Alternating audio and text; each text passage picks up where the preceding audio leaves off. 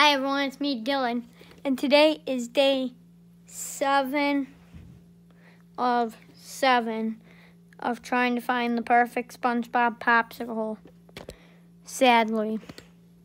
Now, this one was, the reason I'm doing this right like this is because it feels like it's broken, but I like ones that are kind of broken to see what they look like. But we went looking for them the other day, and we found them, but they were out of stock. We found the picture, but they were out of stock. So, day 7 of 7. You all heard me. My face won't really be in this. If you saw it, you're lucky, because this is like a face down video. Oh boy. How messed up is he? Oh boy. What the heck is that?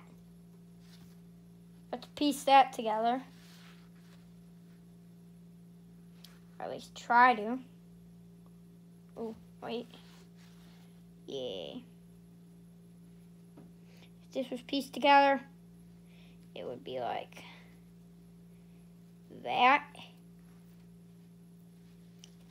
And then like that.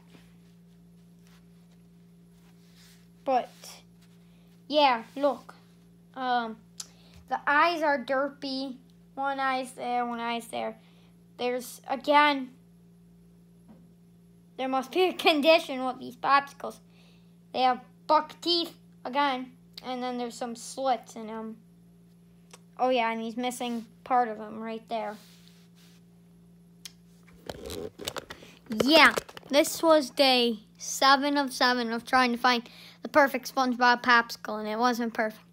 I hope you guys enjoyed my week-long series. Well, over a week, actually, because I had to take a couple breaks from eating these things. They gave me brain freeze, so pretty bad brain freeze, too, because they taste good. But it took me about 12 days to do this whole series total, because of the brain freeze. So I took a break and would eat a popsicle every couple days.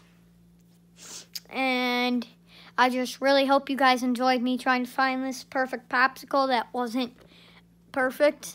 And I hope you guys enjoy my future videos. Till then, my name is Dylan, and I'll see you all in the next video. Bye.